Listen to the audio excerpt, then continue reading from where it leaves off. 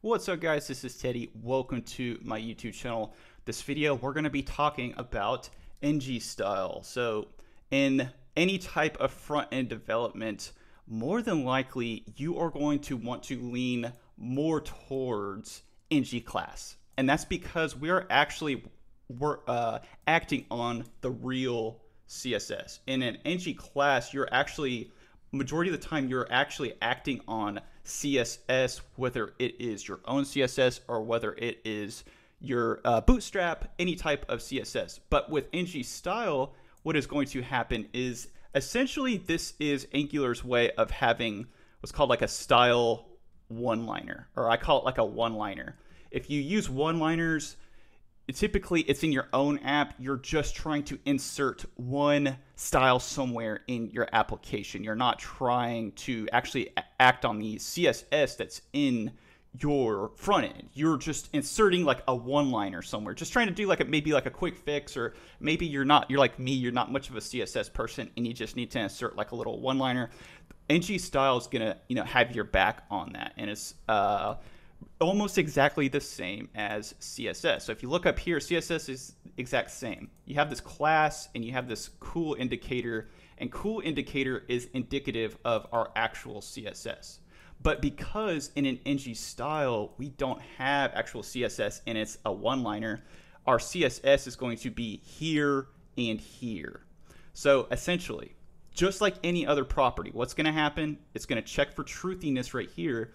And if truthiness is true, funny, it's going to go ahead and do the binding on this property. And if you had it in HTML, we actually have this. It's a style, and in here you have your background, and that's essentially what's going to happen. In CSS, you have one-line styles as well too, and Angular is going to abstract that for us, as well as give us nice ways to toggle it with booleans and data that is coming from the back end. So once again, just to kind of reiterate, style, we also have ngStyle as well too. ngStyle, just like ng class, is a little bit more old school, but there's more functionality with it. It can be very robust. You can chain a bunch of these ternary operators in here, and you can have multiple patterns of logic. So if you want to have if you want to have a type of style where there's many ternary operators and there's a bunch of logic, let's say you had 3 of these, and if they toggled on some type of thing, you could do that as well too, and you can put it all in one line. Just keep in mind here, the only difference between these two, like the ngStyle and the dot, I think this looks a little bit better. When you have just regular ngStyle, or when you have ng class, you have to make it into an object, and that's kind of like the thing, I guess, like whenever how to remember ngStyle versus ng class is ngStyle, whenever there's the ng in between style and class, it's cool, style and class, you're going to have this object, it's going to be within an object right here. So what we're going to do is we're going to go ahead in here and we're going to add another boolean. So I talked about type checking in my previous video, but we're going to go ahead and add another one. And interfaces, once again, an interface is simply just a lot. This interface doesn't actually exist. Like, what do I mean by this interface doesn't really exist? Well, a class actually exists as an object. This class, like when the program is executed, there is memory being stored and is being allocated onto the heap. An interface doesn't actually do that. It's not an actual thing that you can kind of, manipulate. It's just there to kind of make sure that we are following the rules when we are creating our Pokemons. And for instance, just, for iteration, I know that we've talked like a bunch about this, but an interface is very important. Let's just say I go in here and I make a Pokemon, and I want to check whether this Pokemon is stylish. I want my Pokemon to be, have some fashion sense. I want them to be, have nice clothes on. I do not want non-stylish, non-classy Pokemon in my collection. I think anybody can agree with that. You see, you get this right here.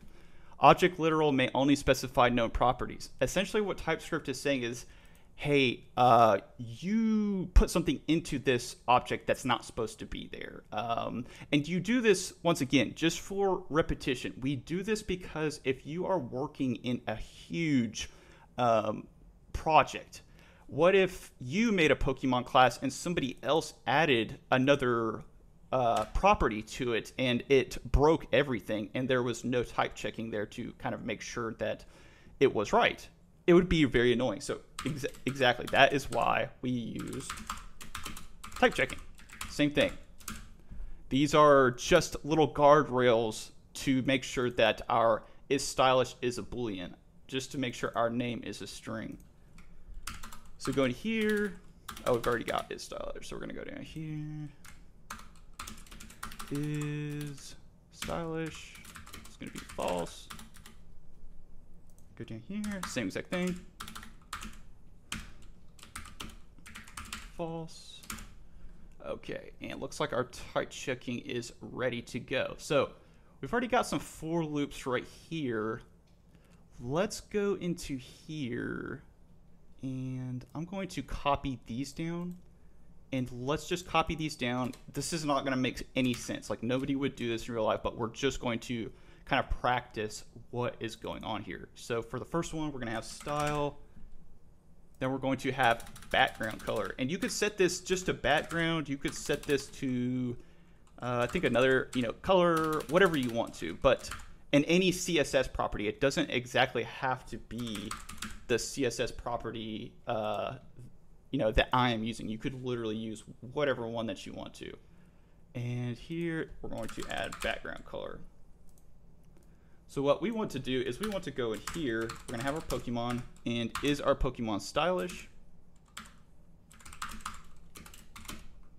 Okay, so now that we have that, what I am going to do is I'm going to paste in a purple hex code. I think purple is a way cooler color, and we actually need to change one of our Squirtles. Squirtle is definitely, Pikachu is stylish. Squirtle is definitely a stylish Pokemon. Charmander, not so much. Charmander is not a very stylish Pokemon, I don't think. But feel free to change to whatever you want to. Okay, if you look at it, we've got it to toggle our, this is the first one, this is the second one, this is the third one where the actual toggling is happening. Now let's talk about ngStyle. It's pretty much going to be the same exact thing. It's not going to be hardly any different. So what we want to do, instead of ngStyle, we're going to change this to ngClass. We're going to change this to ngStyle. Then what we want to do is we want to go into here. We've already got our object ready. Now, instead of moving the actual CSS, the CSS property over, we are going to move it over to, or we are going to actually include the actual CSS attribute. And if that's not the right term, please let me know down in the comments so other people can know as well too. Not much of a CSS guy myself, but I think it's important. So same thing, we're gonna go up here, we're gonna copy and paste our hex number, and if it's not, it's going to be empty. And we need to change this to is stylish because it is not cool anymore. It is stylish.